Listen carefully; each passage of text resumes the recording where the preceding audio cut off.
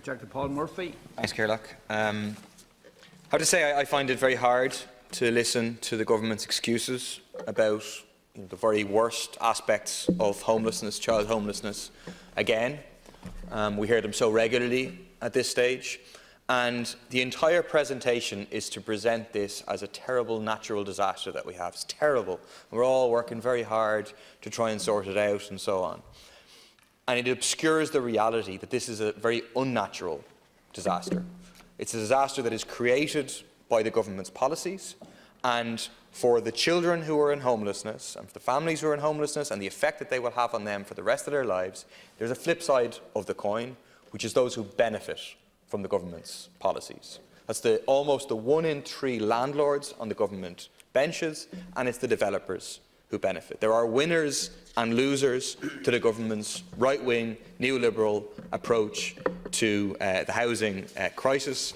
The more than almost tripling of landlords receiving rent since 2009, the corporate landlords paying nothing in tax, the top 50 construction companies increasing their sales up to 8.4 billion, 25% up last year. They're the winners, and the direct consequence of their winning and the policies designed for them to win is the horrendous crisis of child homelessness and homelessness generally. How can they sleep at night? I think it's because they're utterly out of touch with the reality of ordinary people's lives, and they don't care. I thought it was revealed very callously and very brutally by the answer that the Taoiseach gave earlier on to leaders' questions when he referred to the increase for council tenants in rent as being modest. So an increase of €13 a week, €13 a week for old age pensioners on low and fixed incomes, Simon Coveney thought was modest. Or an increase of €3 a week for everybody else, he clearly thinks that's nothing. That's the cost of a latte to Simon Coveney. But the reality is, for those families, that's the cost of school lunches for almost a week for their children. They simply don't care. They're completely out of touch.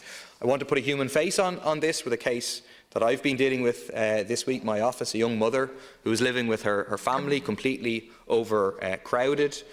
She was sharing a room with her children.